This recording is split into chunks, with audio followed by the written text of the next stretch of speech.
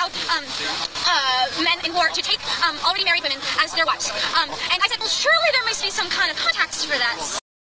So as you can see, the reference is Ibn Kathir's commentary on 424. We as Muslims have to contend with the fact that our tradition largely makes out the Prophet to be a sex-crazed warlord. No amount of religious gaslighting will change that fact. It will only delay the inevitable.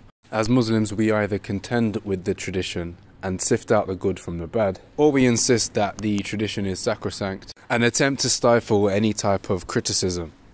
In short, we either save our Prophet from these medieval depictions of him, or we insist that we can have our cake and eat it too. And a final note on the questioner, it does not concern me whether she was sincere or insincere. The point is, we have to clean up our own house. And for those who think our house does not need to be cleaned, you might have convinced yourselves, but you haven't convinced the rest of us.